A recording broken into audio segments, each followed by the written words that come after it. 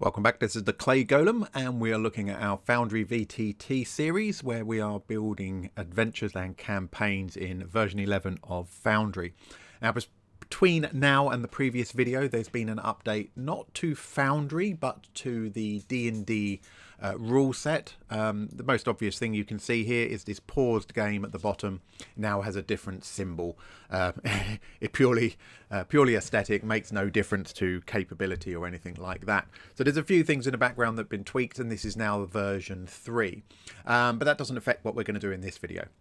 So in this video, we've got all our maps and everything done, obviously. And in the last video, when we looked at one of our add-ons, and we started doing that, so we're going to continue that by looking in this video at the torch add-on.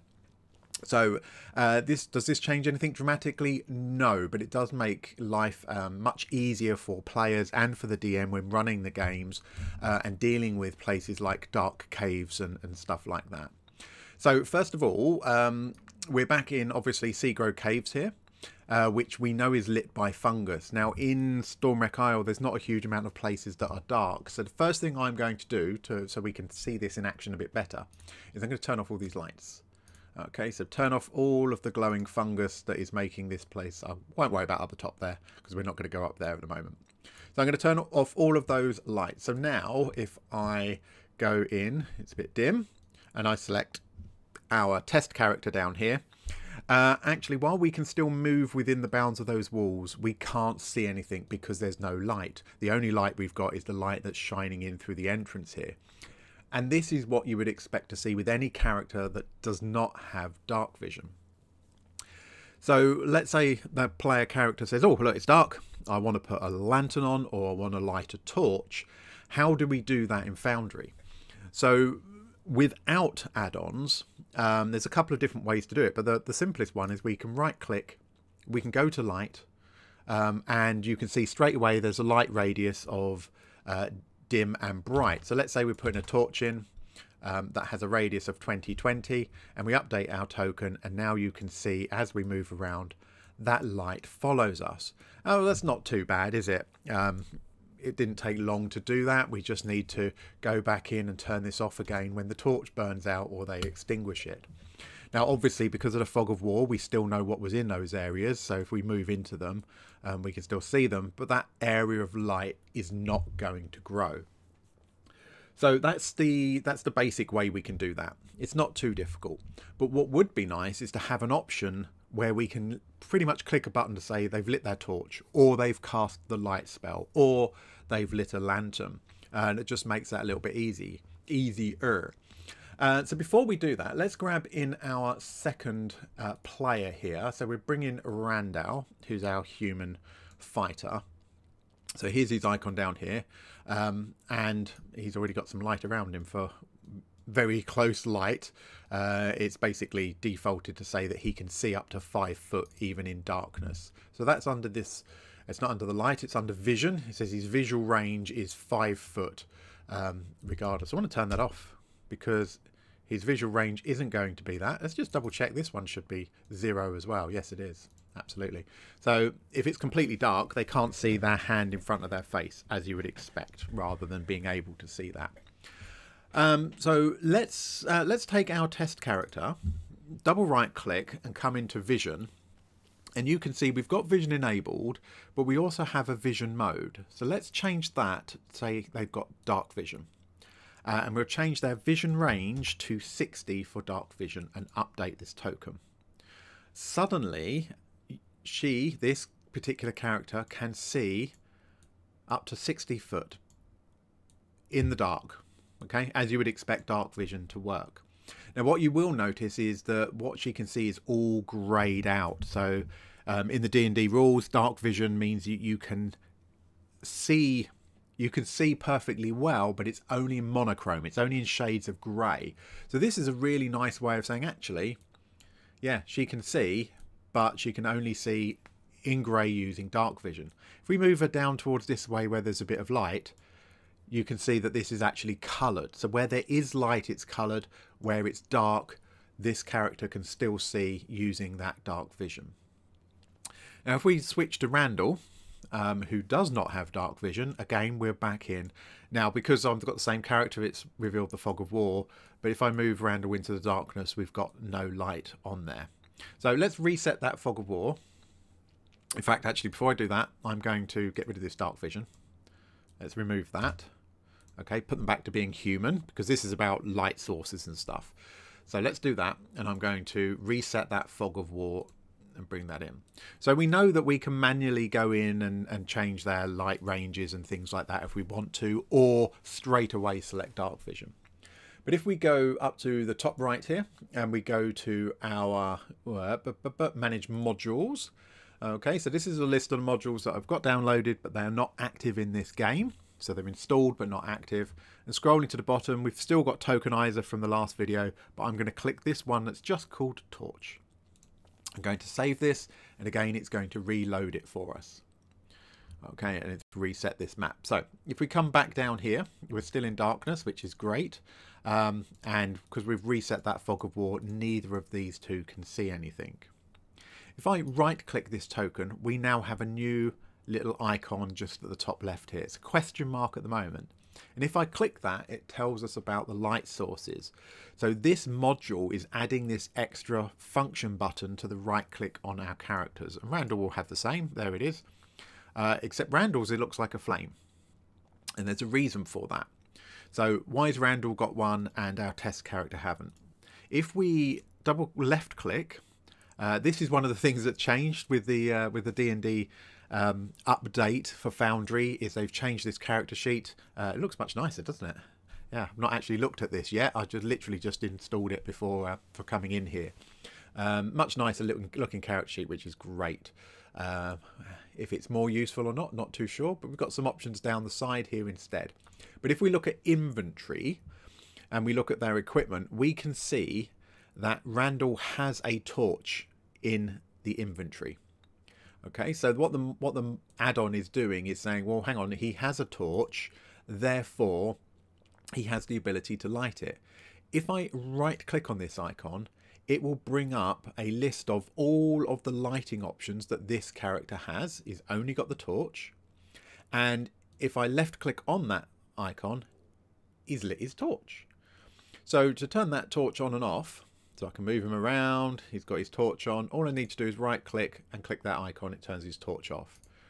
Right click, click it again, it turns on the default for this person, and the default for this character was that torch. So that's really good. That's a really easy way to say he's now got this torch and he can go off and explore.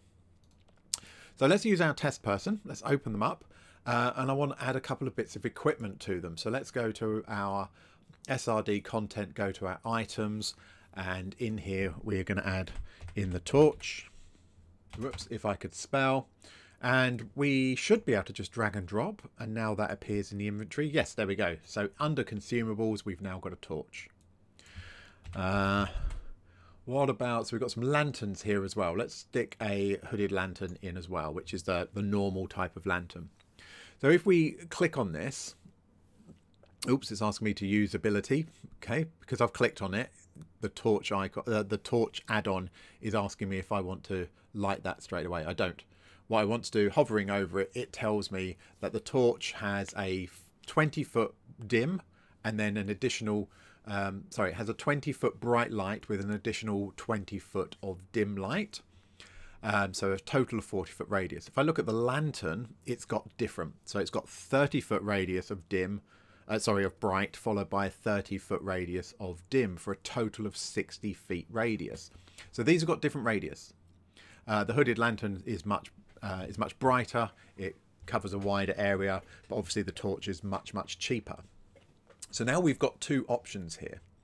So if I close this, now we've got those, and just get rid of the SRD up there. So if I now right click, I don't have a question mark anymore, I now have the flame icon. And if I right click on this, you can see it's telling me, or it's asking me which one of these I want to use. So I can use the torch or the lantern. So let's use the torch. Left click on the icon. This character now has a torch, and we can wander away up here to explore. Now what I'm going to do is I'm going to switch that torch over to be a lantern. So just bear in mind how far, 1, 2, 3, 4, 5, 6, 7, 8. So each of these squares is 5. So that is your total of 40 foot bright plus your 40 foot dim. And hopefully you can kind of see that it's much brighter here and much dimmer out here. So we've got that radius that we would expect. Let's turn that off, right click, select the lantern and turn it back on. Suddenly we can see a fair bit further because remember that lantern has a much bigger radius. So without having to right click, go into light, change these values, oh blimey, how big a radius is a torch, having to look that up if you can't remember and things like that. It's just literally a click. A click to turn it on, click to turn it off, right click to... why is it not going to do it now? That's typical, isn't it? There we go. Right click now and we can change that default lighting source. So again, put the torch back on. We can see, we know what was there because of the fog of war, but actually we can only see up to this line. So it's not a huge, doesn't make a huge difference, but it will add a lot more smoothness to your games and just make it much easier for DMs to quickly light and unlight torches and things. If we have a look at the options for this one, so we go back to our game settings, go to our configure settings, and we can see the torch here, and we can see some of those settings. It says here about allowing players to toggle their own torches. So that means the players can do what we were just doing. They can go, oh, I want to select the lantern and light it. I want to select the torch and light it. So that way we don't have to rely on the DM going in and making alterations and things like that. So while they might be discussing, a player says, oh yes, right, well I'm going to light a torch before we go in. The DM can just say, brilliant, okay, light your torch, you do that. And then they can move on, keep the game flowing, keep the story flowing without worrying about that, yeah, very small, but that little bit of admin. So that's a really nice way to do it. You can see that it also says here that it consumes inventory items. So if you've lit a torch and you keep it lit, the idea is that torch would be used up and would be taken out of your inventory. I haven't tested that, but I assume that's correct. And that's how it would work, which is good. That's great. So it's really kind of nice little quality of life feature that the players can use to save the DM a bit of effort if they want to. So one other thing that it'll be useful to test is, yes, brilliant, torches and lanterns. What about the light spell? So if we go to the SRD, hopefully I'll be able to find light spell without too much drama. Now, one of the other things with the update to the D&D game system within Foundry is some of these SRD things, you can see we've now got these put nicely into folders and things that we didn't have before. So all of our spells are in here instead. Cantrips at the bottom here, so we can look at these. So let's say we want the spell, the light spell, drop that onto our character. And I'm not sure if that will add it to our character as a spell by just dropping it onto the icon. And the answer would be no. Okay, but we should be able to hopefully drop it. Yeah, so we drop it into the character sheet. We can't drop it onto the icon, which makes sense, but useful to test. So now this character has the cantrip of light. Let's get rid of the SRD. Let's close our character sheet. Now if we right click, we've still got our flame icon. And now if I right click that, yeah, look, we've now got the light spell available as one of our options. We can light a torch, we can light a lantern, or we can choose the light spell, and there it is. So that's really, really useful to be able to do that for characters who are going to be casting light as opposed to using torches and things. Really, really easy.